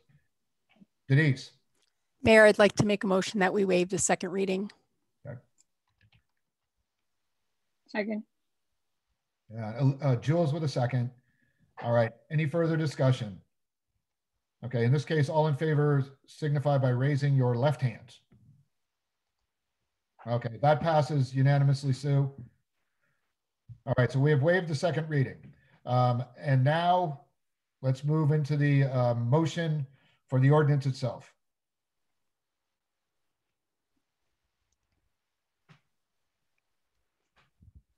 Come on. All right, I'll motion to adopt ordinance number 2020-2869. And do we have to waive the second reading on this one too?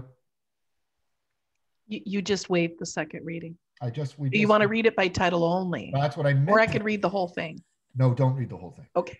And read by title only. Thank you. Yes, move to adopt ordinance 2020-2869, read by title only. Nice. All right. Mayor, I'll second that. Thank you, Denise. All right, any further discussion? All right, all in favor, we'll have a voice vote. Okay, first I have to play attorney.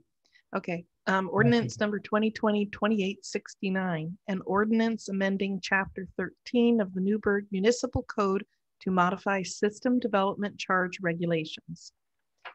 Now I'll call for the vote. And I promised Bryce I would reverse the order. Councillor Finley. Yes. Councillor Bacon. Yes. Mayor Rogers. Yes. Councillor Martinez Plancarte. Yes. Councillor Yarnell Holloman. Yes. And Councillor Cofield. You were last this time. Yes, and I appreciate you, Sue. You're welcome. All right. Mayor Thank you, 6-0. folks.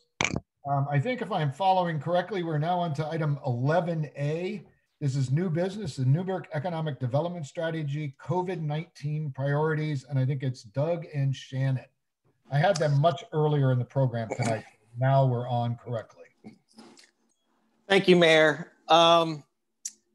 So back in November of 2018, we updated the Newberg Economic Development Strategy, the acronym NEDS, to incorporate all the changes from the community feedback from A Newberg. As we move forward in the next year, of course, the pandemic hit. And so we started back in late May talking about the group pivoting and what we should be focusing on. Of course, the document has a lot of elements to it. It's got the industrial sector, commercial sector.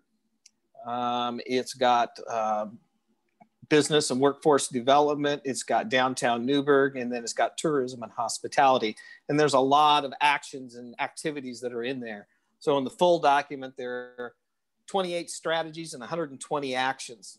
So as we went through the discussions over the summer, while everyone was working with businesses addressing the issue of COVID-19, we came to some agreement of what we should focus on. So with this one, you're not asked to make any decisions. We're just giving you information update about where we're at with the NEDS document.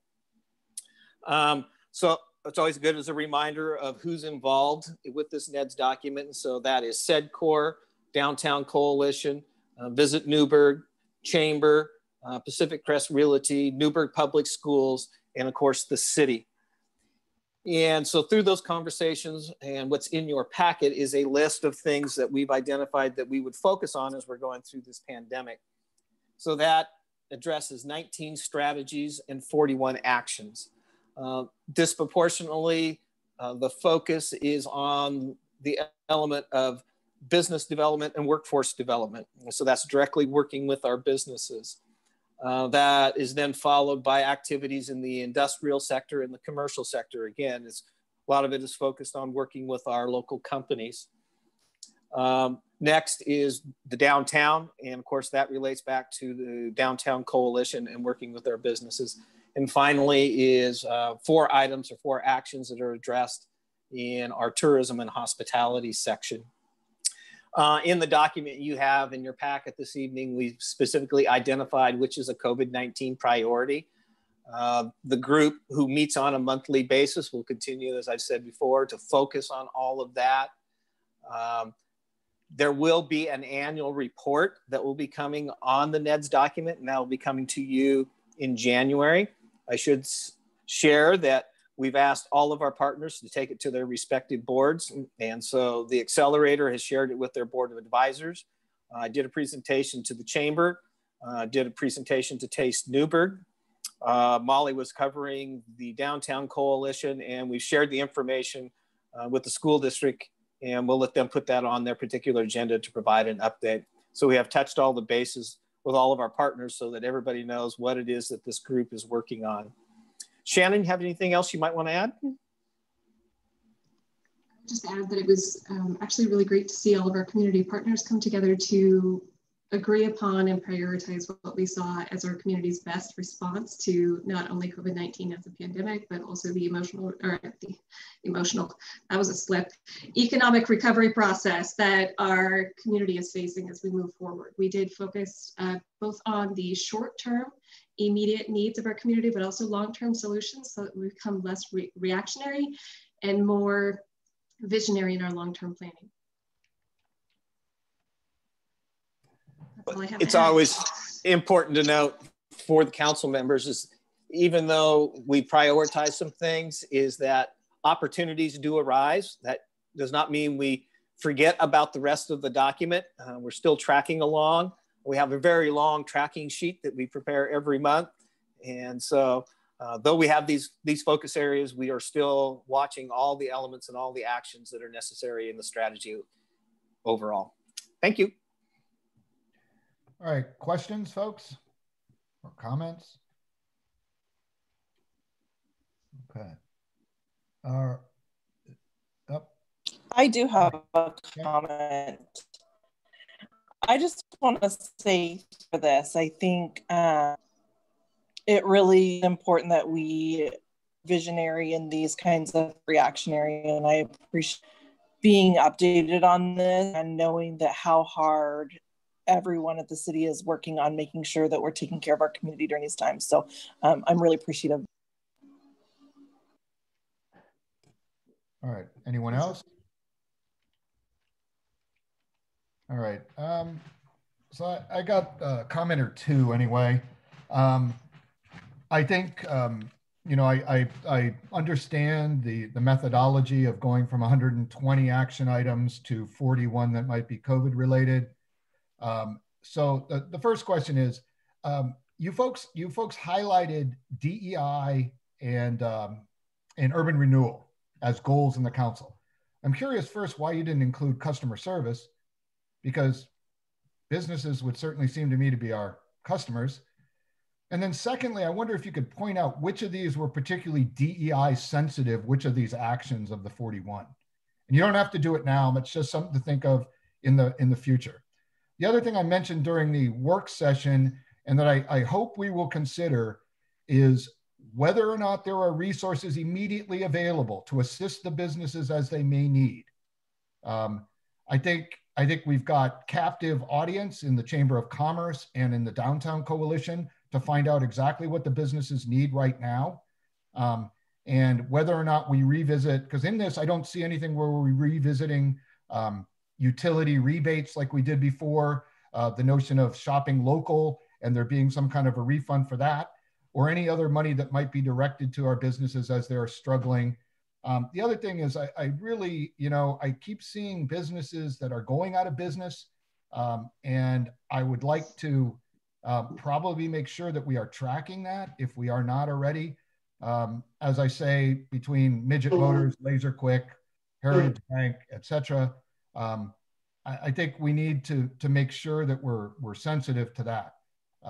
But the question in all of this is, are we looking at anything right now to help the businesses, particularly bars, restaurants, and lodging establishments, for the next couple of weeks when they're going to be closed to traffic?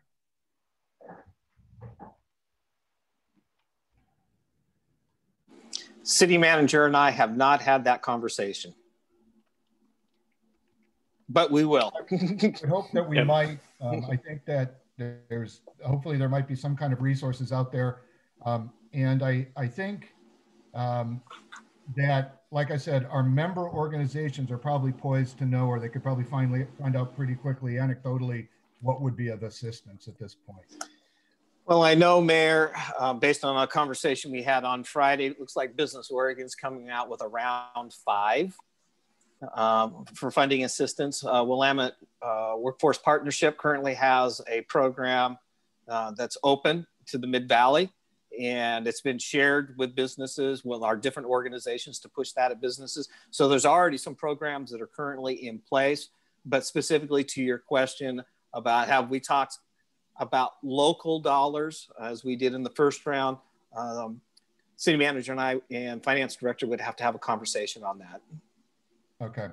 I mean, I think that would be great. I mean, even if it's something that has to do with municipal services bill, et cetera, whatever it may be. And again, I think we could easily reach out if we wanted some ideas of how we might be able to do that would benefit the community. All right. Any other questions or comments, folks? All right, seeing none, thank you. Thank you very much for the update.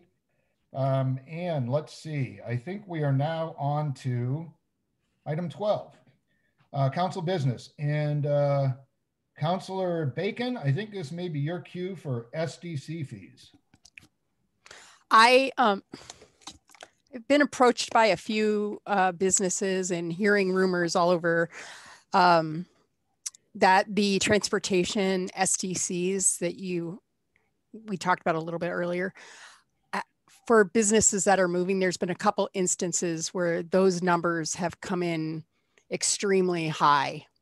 I'm talking like $200,000 to move your business from one place to another, or to change the usage of a building. And I think while I understand we have to look at the future and make sure we have money to do our street and transportation projects, I'm afraid that if we don't figure out what's causing this number to be so high, we're going to lose businesses. Businesses are going to go someplace else, or they're not going to come here at all. So what I'd like to propose is that we look at the specific things that are causing these overcharged fees and figure out why and what we can do to change it, since it can't really be changed at the staff level. Thank you for that, Denise. Anyone else? Any other council committee reports or council business other than that? Okay, Elise. Sorry, go to Elise. I'm just gonna give my public health service announcement. Hold on, I'm gonna actually get on my phone. Okay, can you guys hear me? Yep. So I just really want to say that I'm doing my very best to be as engaged as possible as I can with my committees and such, but I also just want to recognize that I'm not as engaged as I would hope to be at this moment. And it's just pretty much turning into a crisis at this point. And I do want to make just a public health service announcement that Providence alone this weekend saw more admissions to our hospitals in the Portland service area than we have in all of COVID combined. We had over 80 admissions this weekend.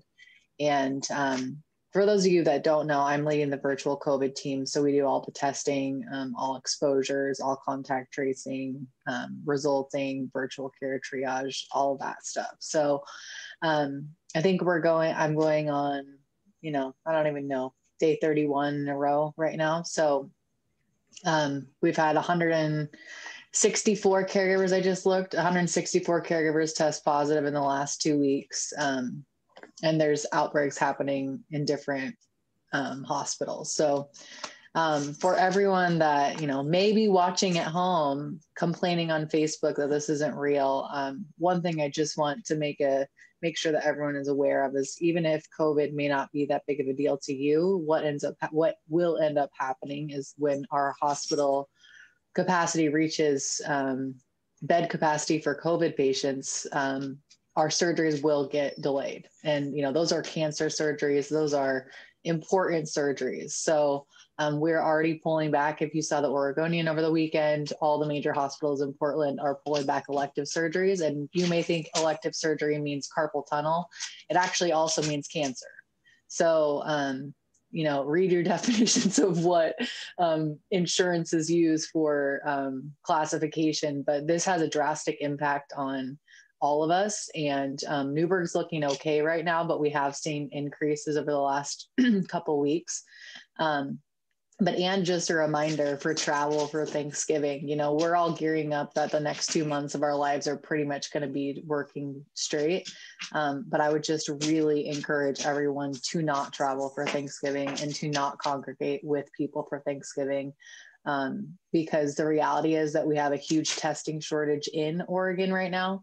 And our lab capacity was at 1,700 per day last week, and our allocation from the top 2 manufacturers in the country cut us down to 900 this week as we're surging.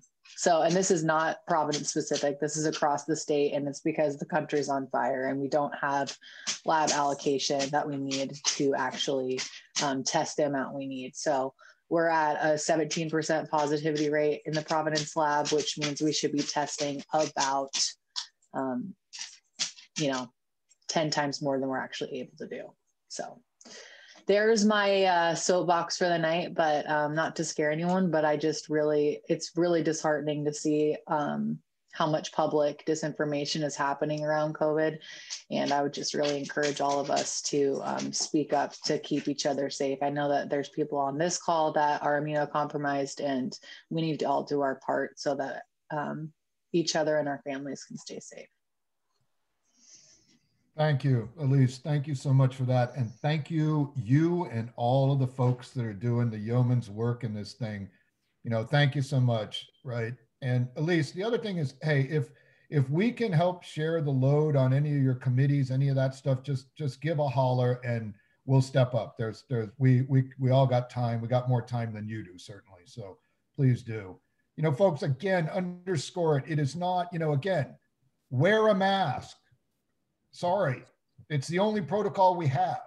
And the life it saves may be yours. So keep it in mind, right? Right? Uncovered faces, you know, means potential death. So I don't know how to say it more bluntly. Sorry, but there it is. All right. Anybody, anything else? Any other business for the good of the order? On a more sort of uplifting note, and this goes back to Project Oasis that Bryce mentioned earlier, and I know we heard about. I had the good fortune earlier last week to visit DCI, actually, the folks at DCI arranged a visit with the Gladstone Center for Children and Families. Super cool thing. It's in an old, I don't know if any of you have been there before, super cool. It's in an old like thriftway grocery store that they converted into this child care / early childhood hub for their community in Gladstone. So they have all of it there. They have preschool, they have Head Start, they've got the kindergarten from the school district. They've got all these services that people literally get there, and the services are right there. And it was amazing. And it was COVID, so there are no kids there, but it was still amazing.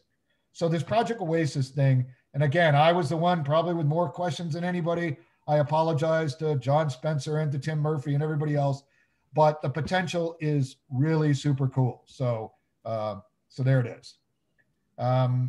Anything else?